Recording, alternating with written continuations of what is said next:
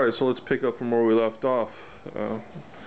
Last time we had this last piece of laminate to put on, which is on now, and I just did it about an hour ago, so it's not fully set up, but it's set up enough. It's not going anywhere.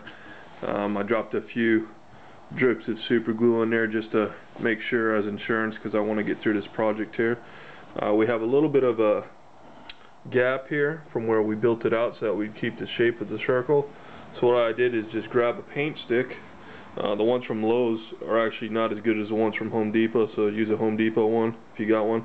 And put it in a clamp over here, or vise, and I used a block plane to go ahead and bevel that edge. So when I slip it in here, it'll slide in on that angle for the most part. And I'm going to drop a couple drops of super glue in there and hold that laminate in there so it doesn't have any give, because right now there's just a little bit of flex. But you know, again, once we get this thing all glued up, I don't want any problems. So maybe it wouldn't be a problem, but no reason to risk it for the couple minutes it takes to do that. Just standard Loctite super glue, and you can get it at Home Depot or Lowe's, real cheap stuff. And again, this is good stuff to have on hand if you don't have it.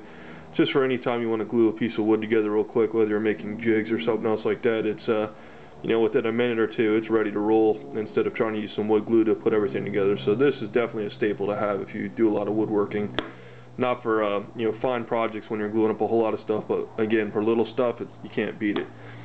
We used the Trammel, as you'll see in the detailed write-up, to cut this circle, and this is actually the top. I figured instead of making a entire separate template piece, I'll just do it right on the top, and then I'll use this as a template and set onto this and route this circle out too. So I only need to make one circle that works perfectly, and it'll work just fine.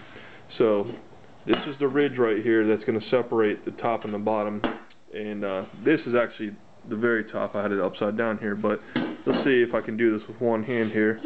I'll just set it on top of this, and it'll slide down. There's going to be a little bit of friction, not a whole lot, and it has a positive lock because it sits on that collar. There's a little bit of a gap here, and that's to be expected. This thing is not perfectly circled, so do not beat your head against the wall trying to get it perfect in there. You know, especially where this seam is, there is, you know, it's bent together and pulled together, so it's impossible for it to be perfect. But we can fix that with some caulk or Loctite, which is actually what I'm going to use, the power grab to lock this in there, and we'll just back butter it here with our finger and push it around, get it nice and smooth, create a nice little bead there. But it's not going to go anywhere. I've done a bunch of dust fittings this way using metal against wood, and it stays on there for sure. So that's pretty much it. I'll come back and shoot some more video when we're ready to cut the opening here for where the dust is actually going to fly out of this thing. So alright, so now we got this routed out here, and we got the center part routed out over there, which is what we use as a template. And we're pretty much on to final assembly now.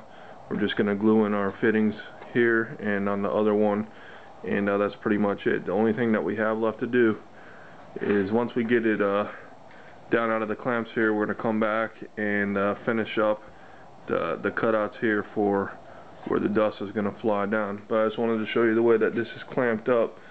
It works really good, especially on a round form like this. First thing I did was set it right here, and then I grabbed two blocks. You know, you don't want to use something too thin here, so this piece of 2x4 works good.